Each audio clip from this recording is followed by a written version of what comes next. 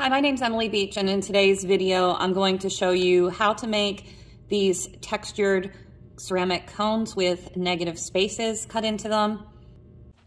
The first thing I did was make a template out of computer paper on an 8.5 by 11 sheet, rolled out a 1/4 inch thick slab, and then traced the template.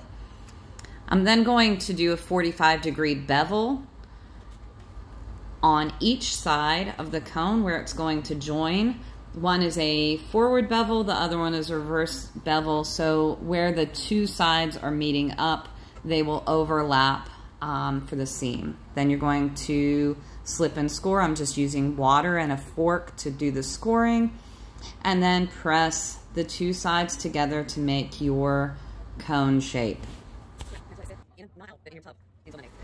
Make sure you smooth out the inside and outside seam, and then you can put a little bit of water on your hands to pull out the point of the cone. Next, apply any kind of pressed or scratched in texture to the surface of your cone. And in this, I'm just using a fork to scratch some lines to apply texture. The next thing I did was cut out a slab star, and I'm going to adhere that to the top by slipping and scoring. You don't have to put a star on the top. And then I'm going to use my needle tool to cut negative shapes into the outside of the cone. This way, if you put an electric tea light or a tea light candle in the bottom, you'll be able to see the light come through, and that is what makes this a cone lantern.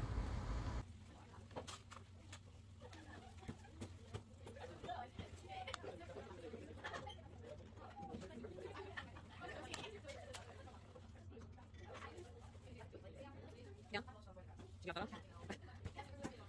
Do you not have construction photo on that? You can't simply walk over your phone. Just, yeah, you can do it. You can do it. It's been glazed iron, right? Like, it's been glazed iron? It's been glazed iron? Okay. These can be finished in a variety of ways. The one on the far left has an iron oxide wash with a clear glaze. The ones in the middle have high fire glaze, and then the one that says Joy is just finished with an acrylic paint finish. So finish them however you like and enjoy this project.